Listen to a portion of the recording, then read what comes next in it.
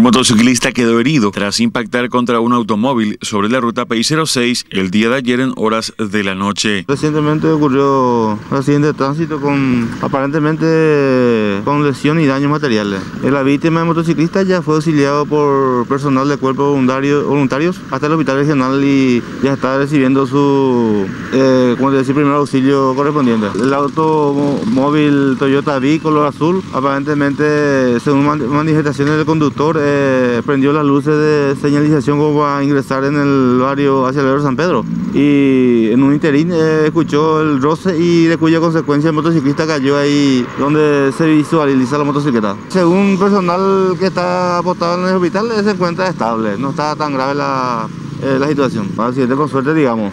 Y vamos a esperar a la patrulla caminera para realizar la prueba de alcotest y posterior acudimos en el hospital para hacerle también la prueba de alcotest al conductor de la motocicleta. En el hecho intervinieron agentes policiales de la comisaría 59, la patrulla caminera y bomberos voluntarios, quienes trasladaron al motociclista hasta el hospital regional de Encarnación.